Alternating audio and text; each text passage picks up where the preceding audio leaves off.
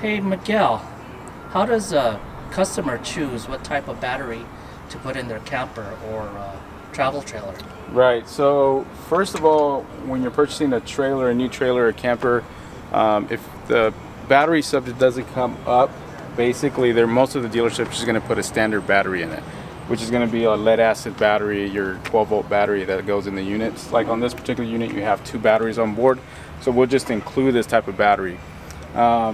It just depends on the customer if they want to upgrade the battery to like an AGM type of battery, which is a maintenance-free type of battery, and also like a lithium type of battery. So the difference is with the lead acid battery, you're going to have maintenance on it. So every 3 months or so, you're going to have to check the water levels on the battery itself.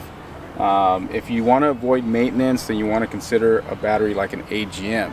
And the AGM is completely sealed. This is just a model.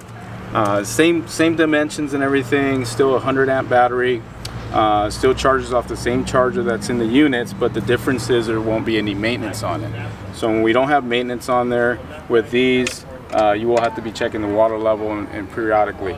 There's also a third option, which is your lithium battery, which is going to be more expensive, of course, and those are also maintenance free. The key difference between the three is, for one, is pricing. So a lot of these, like, we'll just throw in the deal a lot of times when you're just, buying a new trailer or camper. If you buy a set of these, you're going to run about $300 for a pair. AGMs are going to be a little bit more expensive. They're going to be about $350 a piece. So you're about $700 in for a set of those. If you go to lithium batteries, then you're going to be paying about $800 and $900 for a battery. So you're looking at an $1,800 bill. Somewhere up there close to $2,000 for a set of lithium batteries. Performance wise though, you're going to get much better performance out of an AGM and a lithium. Some of the key differences between the AGM and the lithium is that the lithium will run at 100% capacity until it's completely basically dead at 0%, just like a cell phone would be. With an AGM, you can run it down, that 40 or 40%, 50% where you have to recharge it again. And that's really what you're looking for. If you want a little bit more performance when you're dry camping, then maybe consider the lithium package for your unit.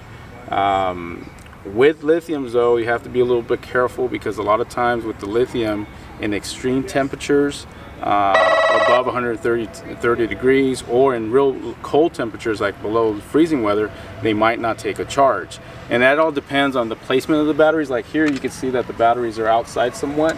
So that might affect the lithium battery if it was in cold, extreme weather, or real hot weather.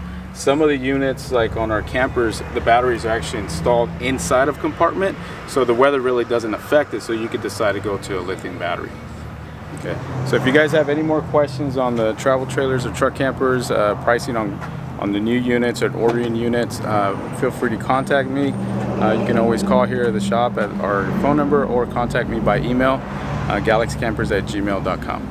Thank you.